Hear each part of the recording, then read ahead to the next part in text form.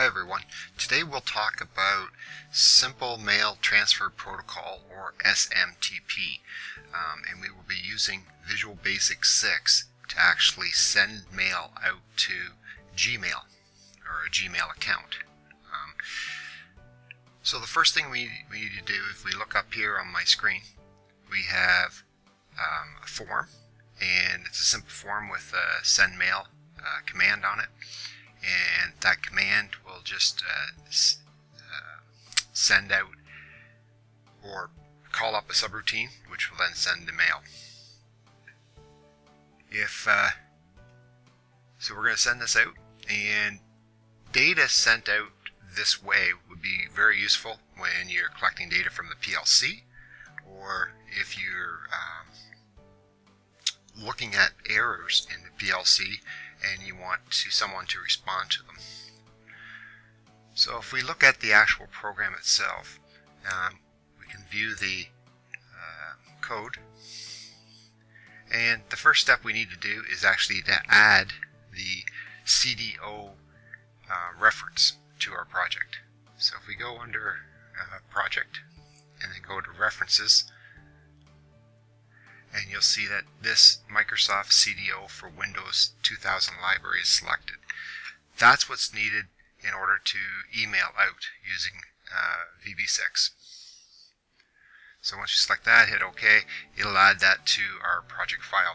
And CDO is Collaboration Data Objects. It's a higher level and handles all the communications that we need to send email. So here we have on error, resume next. Basically it says if you encounter an error, just resume, and later on we'll check that error to make sure that the email was sent or not sent. Then we set up our CDO objects. We have message, configuration, and fields. And here's where we're sending using SMTP on the Gmail. We're using port SMTP server port 465. This is the sent username. Right? This would be an active Gmail account, and this is where you'd put your password for that account. The next part is actually the message itself, and who you want to send it to. All right? And then where it's coming from, and the subject that you want to send. And then the body. Now the body is a full HTML, so you can write information like changing colors, formatting, etc.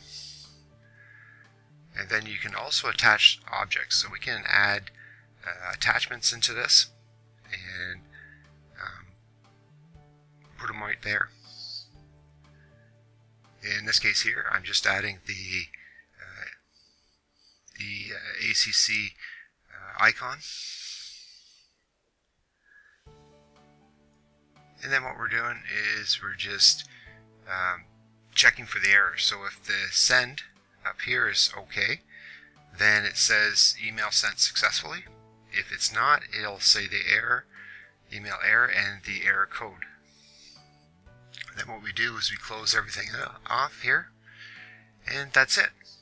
In our command button, it just says call the subroutine, which is up here that we just went through. So if we were to run this project and it looked like this, we hit send mail, it will come up and it says email successfully, email sent successfully. Now what we'll do is actually run this where we know that the email will not be sent successfully, and it comes up with an error. So that in a nutshell is how we do it. For more information, you can visit the website at accautomation.ca or to download this sample code. All right. Thanks for listening.